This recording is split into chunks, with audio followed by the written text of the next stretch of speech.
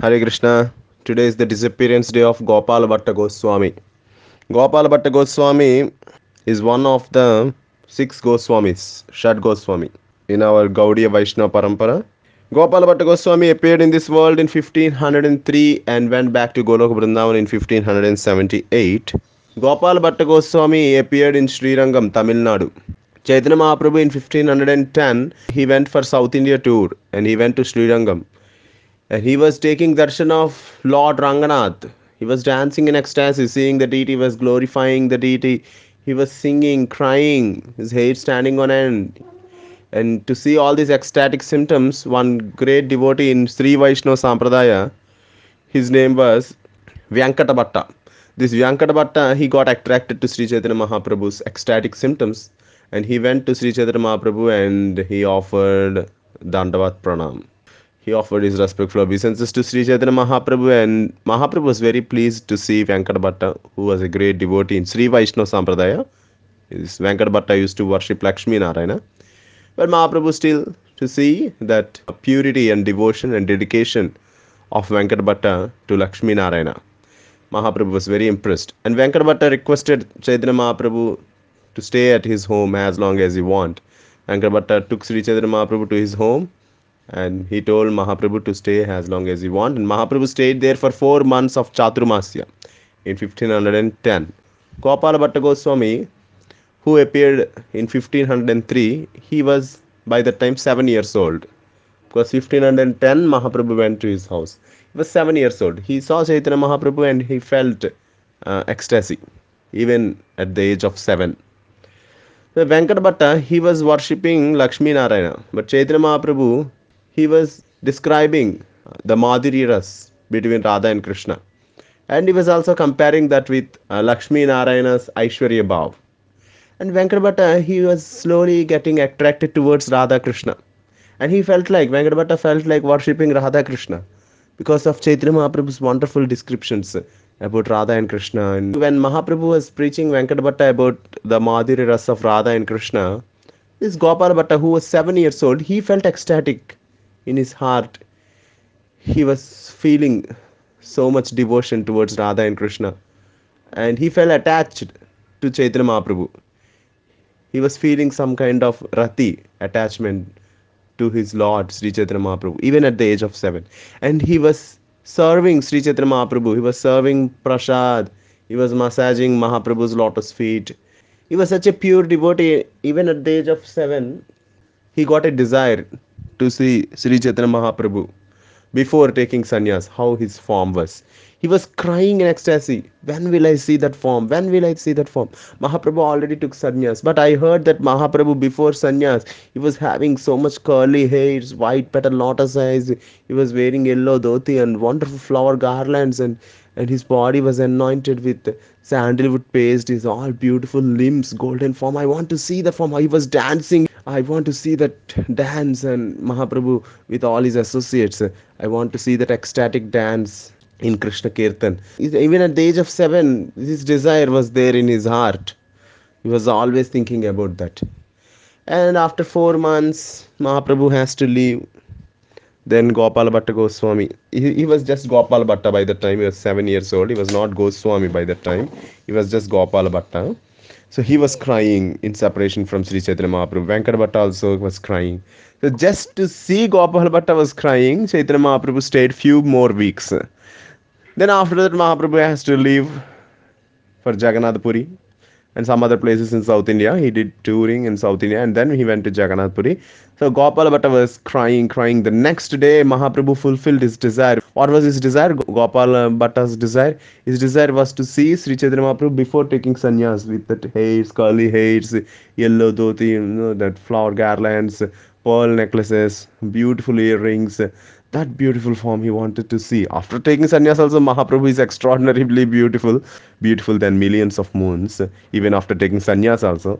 But before taking sannyas, that form Gopal Bhatta wants to see, that 7-year-old boy. So Mahaprabhu came to his dream in his Navadeep form. He was Mayapur Chandra in Gopal Bhatta's dream now. in his Mayapur Chandra form. Beautiful curly hair. Mahaprabhu was dancing in Kirtan. And Srivasacharya was there. Mukunda Datta was singing. Srivasacharya was playing Mridanga and Karatals. Advaita Acharya was playing Karatal. Srivasacharya was playing Mridanga. And Nityananda Prabhu was dancing. Mukunda Datta was singing. And Gadadhar Pandit was dancing along with Sri Chaitanya Mahaprabhu. In this way, that wonderful Sankirtan. Gopal Bhatta saw, Gopal Bhatta felt very ecstatic, and Mahaprabhu suddenly he transformed himself into Lord Sri Krishna. He got that bluish form, that curly hair, that same form, Krishna Varnam, Trusha Krishnam. And Gopal Bhatta Goswami, when he saw Mahaprabhu's form, he offered his obeisances, and again, when he saw Lord Krishna's form, again he fell down to offer obeisances, and again Mahaprabhu showed his Chaitanya Mahaprabhu form after taking sannyas. Then Mahaprabhu instructed Gopal Bhatta, that small 7-year-old boy. Mahaprabhu told, stay with your parents, serve your parents, and once they go back to Godhead, you go to Vrindavan, you will meet Rupa Goswami and Sanatana Goswami. In this way, Mahaprabhu gave orders to Gopal Bhatta at the age of 7 itself, when Gopal Bhatta was 7 years old. Then Mahaprabhu disappeared. Then, as per Mahaprabhu's instructions, Gopal Bhatta, he was serving his parents.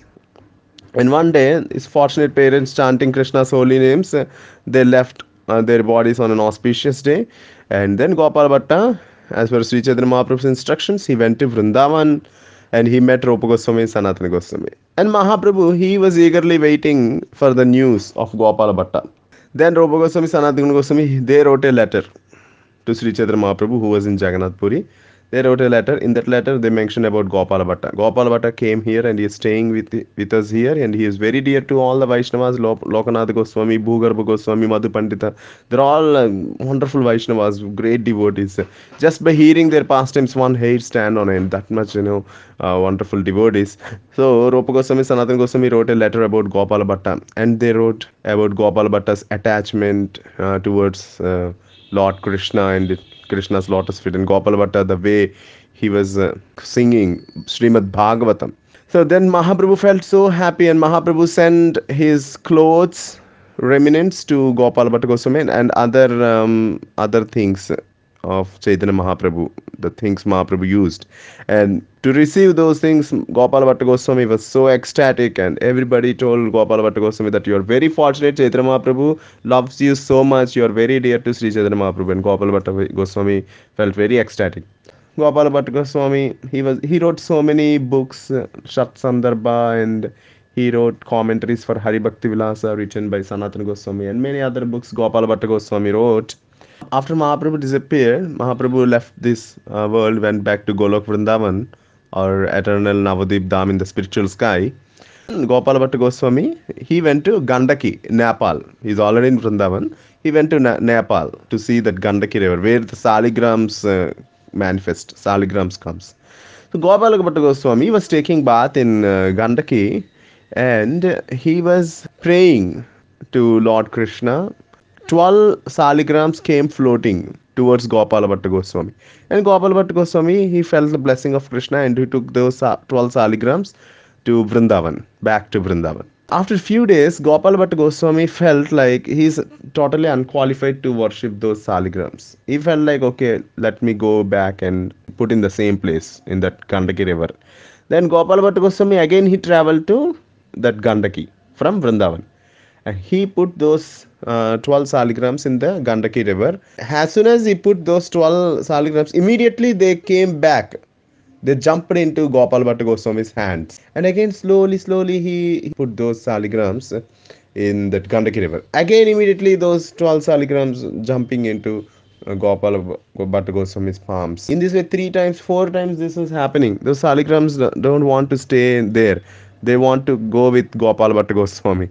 And Gopal Bhatta Goswami felt very ecstatic. Oh, this is the desire of the Lord, desire of Lord Krishna, that I take these saligrams to my home.